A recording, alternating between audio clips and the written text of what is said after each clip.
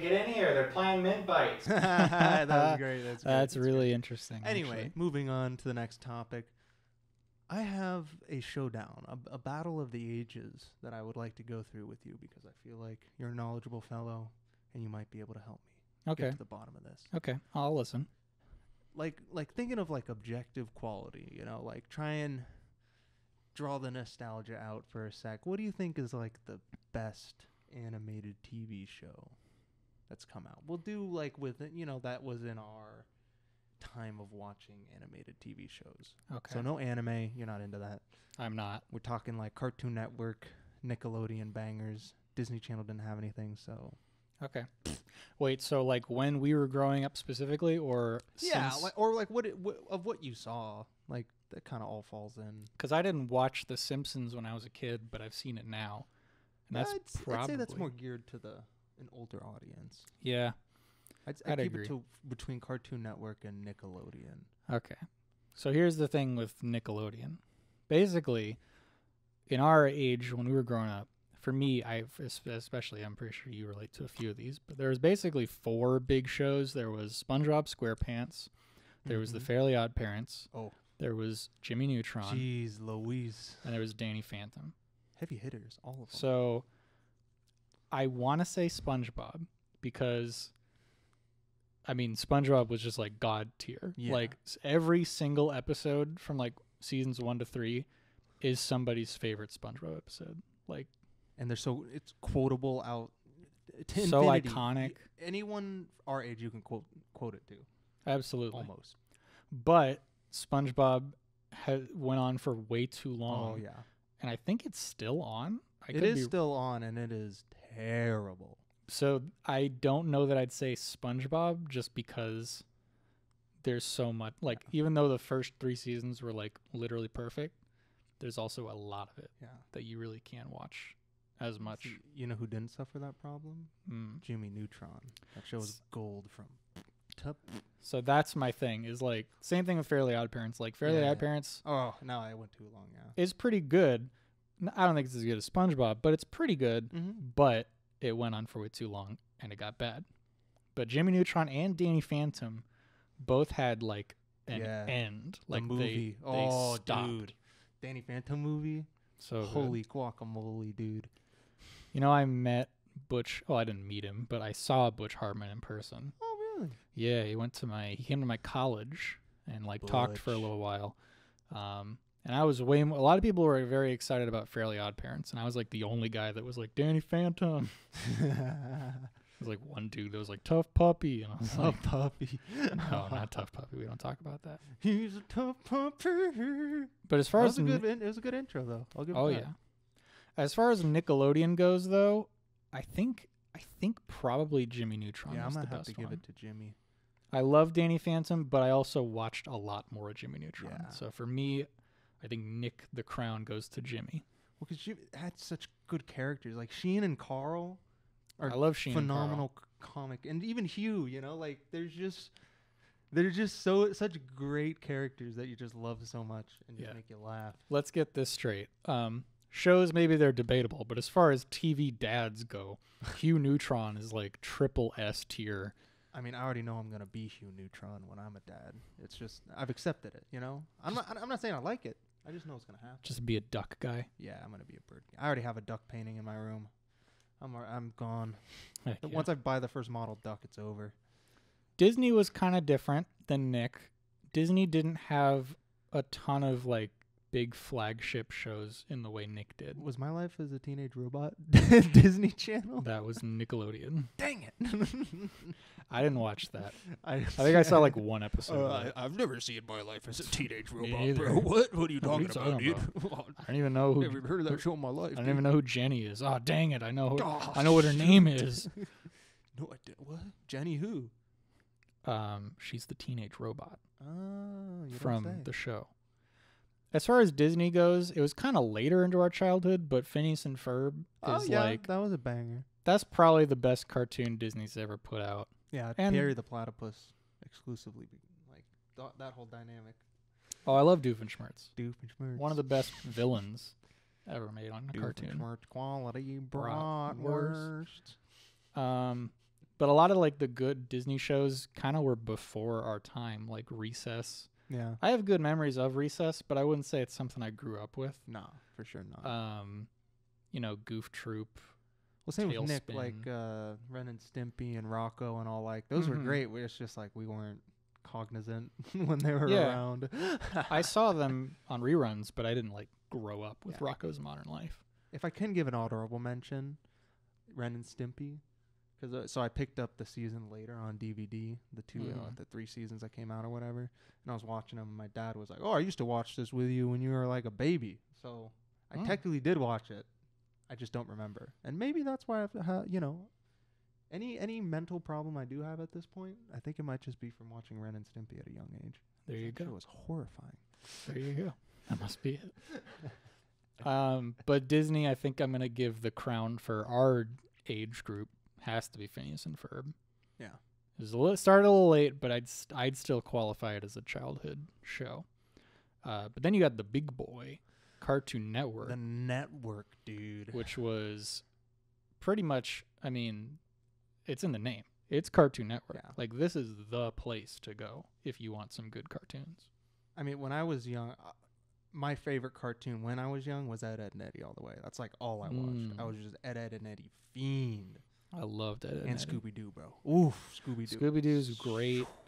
All the Hanna-Barbera properties were fine. Like, I guess I like the Flintstones and the Jetsons, but I don't really have any memories of them. Yeah.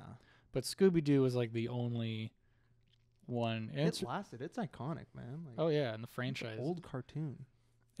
I like the original Scooby-Doo. It's really endearing because it's like, okay, hear me out.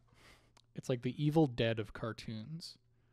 Because in the original Evil Dead, like, you know how it's such a student film? Like, there's mistakes everywhere in it, and Sam Raimi embraces it. Yeah. That's how the original Scooby-Doo, like, cartoon was. I can see that. It was so, like, the budget was, like, $2, basically. And it didn't really hide it at all. It kind of embraced how stupid it was. All right. But what do you think about this game theory? The running sound effect? It's just someone peeing. The one that's like... It's just someone peeing. Pee in the water. On what? In the toilet bowl. And you'll hear it. And you'll be like, oh my God. Okay. I'll have to check. But older Cartoon Network was great. My gym partner's a monkey. Oh. That got a shout out. I actually liked that show. I was a big fan. I don't remember a whole lot about it. I think I watched a couple episodes. Not as good as Camp Lazlo, but you know. Camp Lazlo was great. I was a scout, so that show really rezzed with me. I remember a lot of the original cartoons like Dexter's Lab and Powerpuff Girls and Johnny Bravo and all those shows. I love Johnny Bravo a lot. I think I like him more now because he's really funny. But those shows were great. I wouldn't say I really grew up on any of those particularly. Like, yeah, I remember Ed and Eddy, and I remember it being on. I didn't watch it personally. I was more of a like the two shows I really remember from Cartoon Network. I know the ones you love. You haven't even brought them up yet. Have I? You're big boys. I feel like there's two that you're like. Oh, well, we'll see what your two are. I'm going to mention two I really like now. I really like Foster's Home for Imaginary Friends. Yep. That's a amazing show. And I love Kids Next Door. Those are the two I was thinking about. Kids Next Door, that's my favorite cartoon. That's my favorite cartoon ever.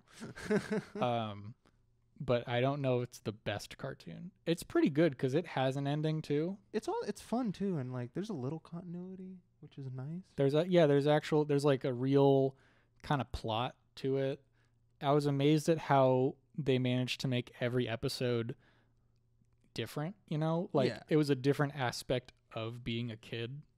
Like, oh, this is birthdays, this is pool parties, this is, you know, different aspects you'd see as a kid. But then you up the drama, and that's always exciting as a kid. Also, like as a kid, like you kind of in your mind you are exaggerating things, so it's nice to have something on that level that's also kind of like maybe an adult wouldn't get like why you dread something irrational as a child, and the show is just like of course like of course you see these adults as these villains or like the all this crazy stuff going on and wobbly blue. I like that it grounds it in reality a little bit. Yeah. And Foster's was great.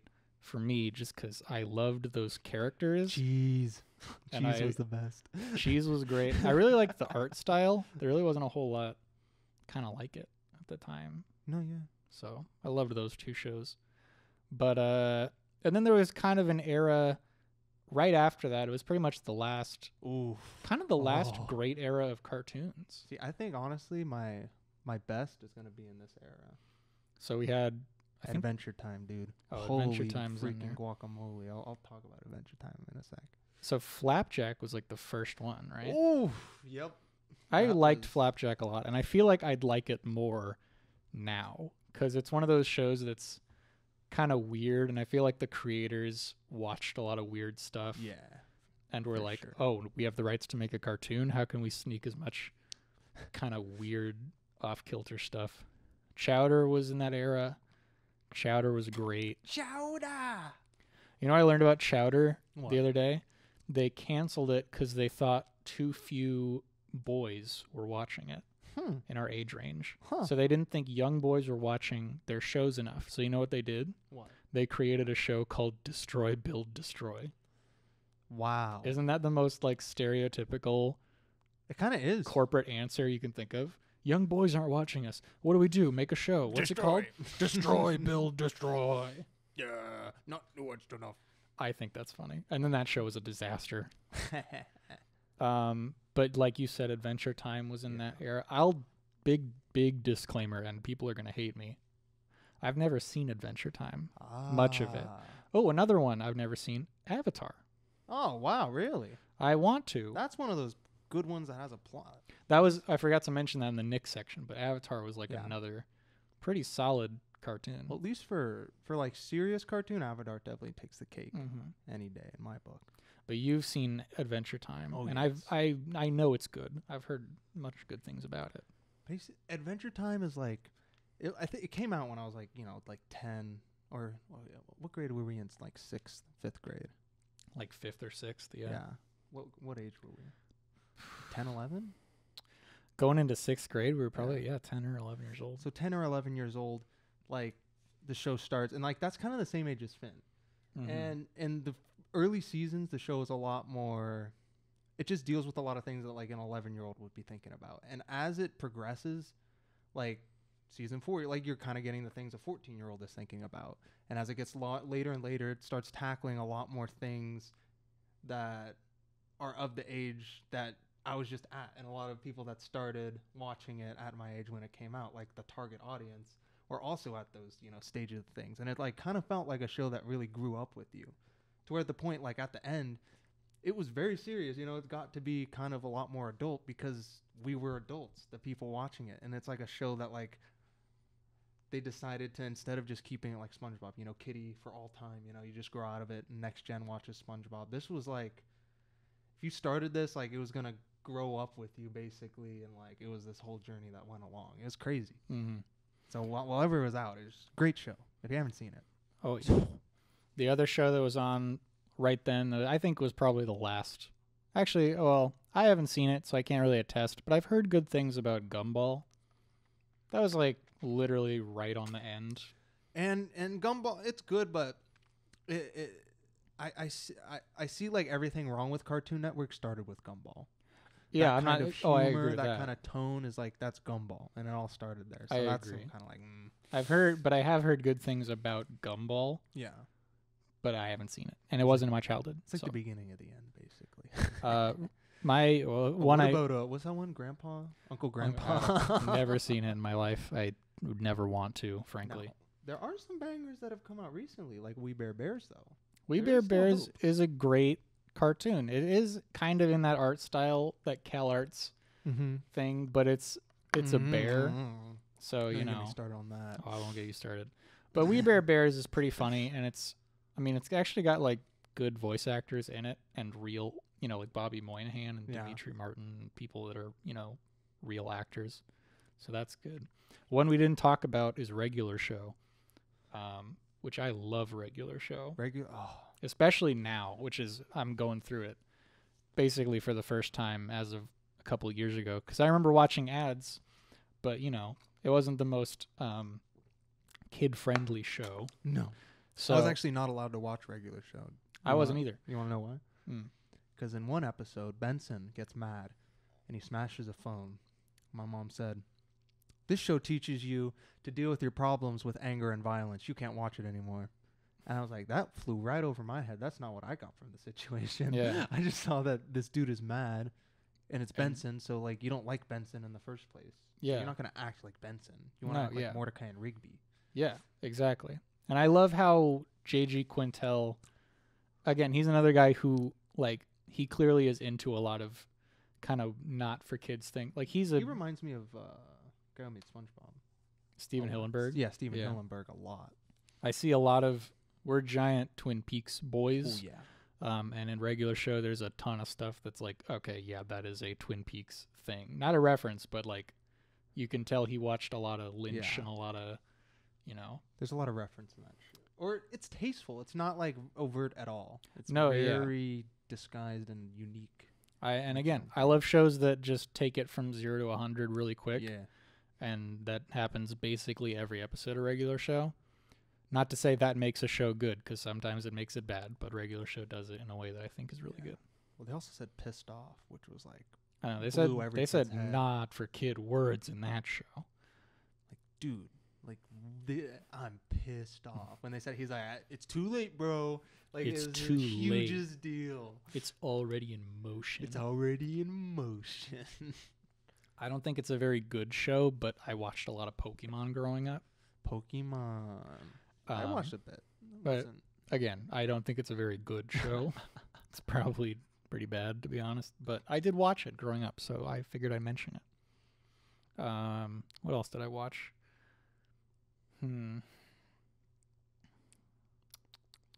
Total Drama Island. Yeah, that was another one I wasn't. I wasn't allowed to watch it, but eventually I watched it, and I was like, yeah, it's got good moments. It's a fine satire that got worse.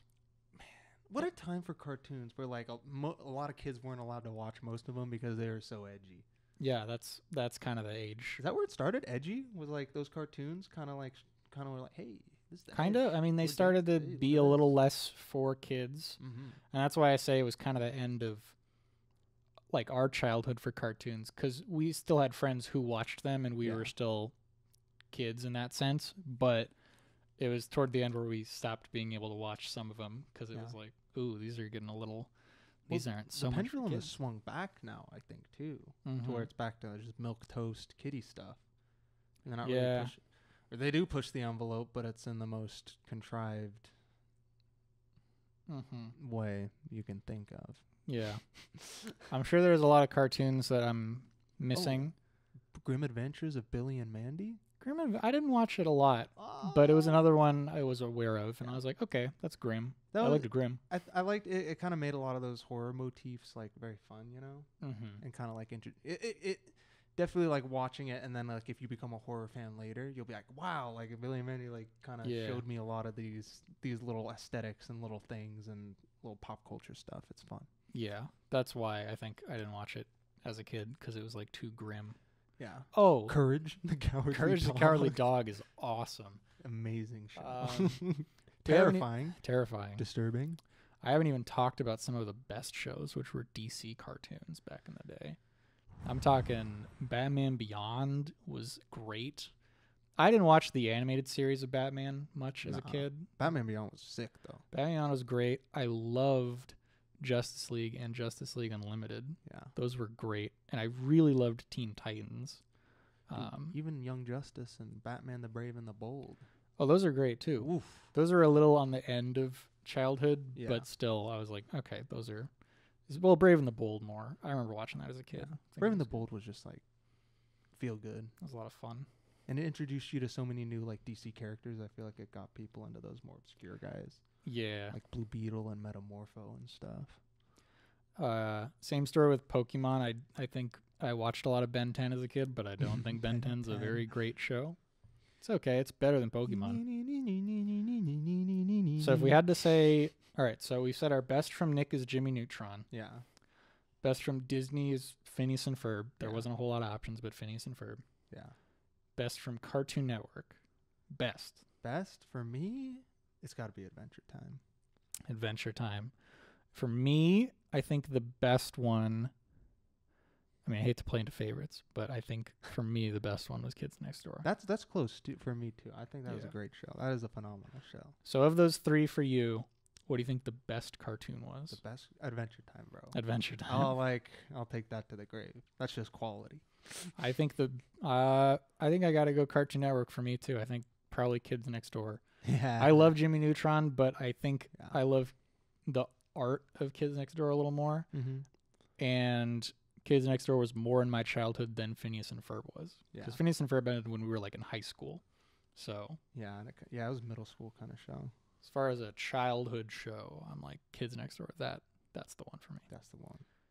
Anyway, let us know in the comments, guys, what your favorite shows were from growing up. We want to hear from you. We desperately need to hear from you because the government wants to hear from you so that they can find out who you are and track you. Basically, we crave attention, and it also it makes the difference between life and death for us. Yeah. So because there's a guy right over there. Right over there.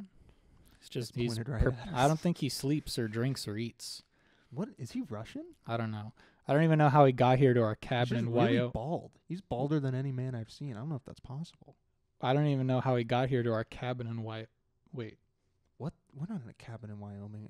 What just happened? Oh, well, we should have addressed this at the beginning, but we have a confession to make about Wyoming. It wasn't real. It was all a lie. It was a meme. You've been goofed, folks. You've been totally bean-boozled. Schusterville, Wyoming. It's not a real place. Cafe La Internet. You idiots. Did you even go on Google Maps? That's not an establishment. I bet you didn't because you're stupid. Now, why would we lie in such a way? Well, the reason is quite simple. We wanted to divert our attention away from the government trying to escape their eternally gazing eye, that of Sauron from the Big Brother Tolkien Sauron. Lord of the Rings books. So we set up some fake wood paneling and put on the facade of us being in a town called Schusterville, Wyoming. We've been in LA the whole time. Oh, yeah. Right here in front of the void. We're literally in Joe Rogan's closet right now. Oh, yeah. Why'd you just say where we are? You shouldn't have done it. Well, regardless, this guy with the gun keeps finding us. So is that Joe Rogan? Oh, wait, that's Joe Rogan. Oh, you said he was bald. Oh, my God. That's Joe Rogan. Hey, what's up, Joe? Hey, Joe. Hey, do you want to come in? No, I don't think he wants to. What a power move. Inviting Joe Rogan on our podcast. I forgot people can't know that we know him. They can't know. They can't know. Well, thank you guys for watching. MintBites. The show where we talk about what is mint. Brief mini podcast. Brief clips. Yeah. Oh, this one was like 20 minutes long. That's fine. Hey, that's on some podcast clip videos. I've seen that. That's brief. Right, Joe? I'll call it brief. Yeah, Joe, that's right. Some long ones. Okay. Well, we'll see you guys next time. This is sort of to hold you over until we film another proper That Was Mint. But, yeah. See you later. Later.